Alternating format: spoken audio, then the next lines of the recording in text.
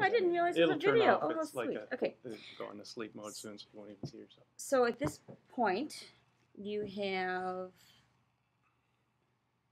a 6th grade and a 7th grade and a kindergarten.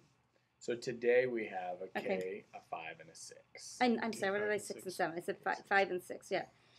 K, 5 and 6 because, okay. So next year will be K1 and 5, So 6, the 7. 09-10 year would be K1, 5, 6, and 7. Right. Okay. And the K1 will be on the first floor, and the junior or the middle school will be on the second floor. Okay.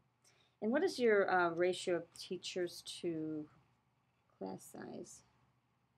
The changes, I'm sure, between the two grades. I think our class sizes are pretty similar. Our class size is 20 to 23, depending on the needs of the class. So it's like 1 to 20 to 23. And then, I guess if you technically include the other teachers we have here, the special ed teachers and intervention teachers. So how many do you have? You have special ed teachers? We have 2 special ed teachers. Intervention? 2 specialists? Yeah, two special ed / intervention teachers. 8 content teachers, and I guess technically 2 enrichment teachers.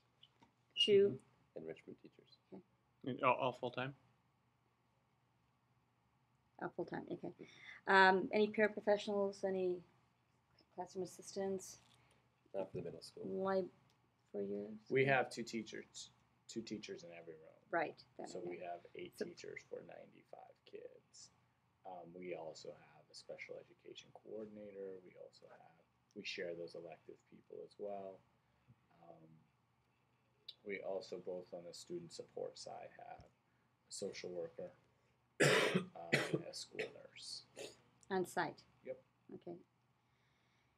Librarian? Anybody or does everybody sort of take care of the library? Libraries for us are in the classroom, so that reading teachers take care of them. Okay, so that one room that we put together with all the books, it's just a resource room? Right. They were organized, and then the teachers went and pulled from those. Okay. And to make their own libraries. So the libraries are in the classroom. Okay.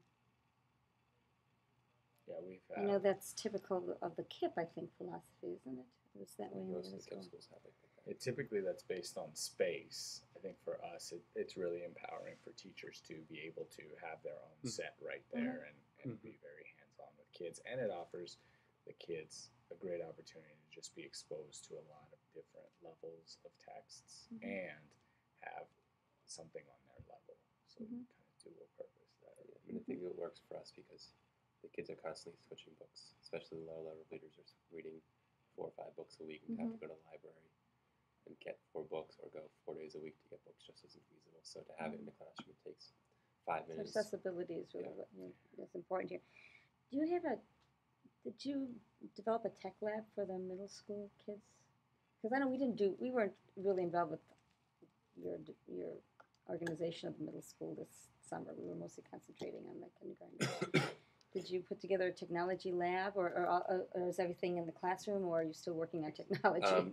So the implementation. 3 questions, I guess. The implementation of the technology was a little behind schedule from the RSD. Okay. The construction, just a month ago, they finished wiring the building. Really? And so we've been operating thinly on construction. We just got a new Mac lab that just got put together right there. Just got put together yesterday. Wow. So that will start to be used for the middle schoolers, but I think we're going to be focusing on mobile carts instead of. So there's enough laptops for each. Your intent is to have enough laptops for each of the middle schoolers at some point. The intent is to have enough laptops for the teachers to be free to use technology how they want to use it.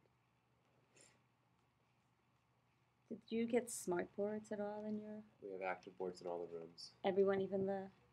No, I didn't think so. Okay, I know we put up the triboard right. We actually operate technology free. Yeah. Not really. You have cell phones. Or? Yeah.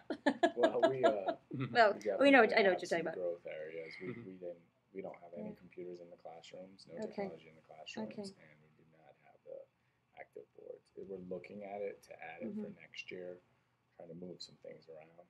The staffing takes up so much of the budget that it's such a critical component. Mm-hmm. We hate to sacrifice technology Of course. Mm-hmm. in the 21st century, but it is one place where, unfortunately, we haven't had access to what we thought we would have access to because of construction. And Right. everything. Right. Your infrastructure is still being worked on. Bureaucracy a little bit. All right. Should I not say that? No, it's okay. Okay.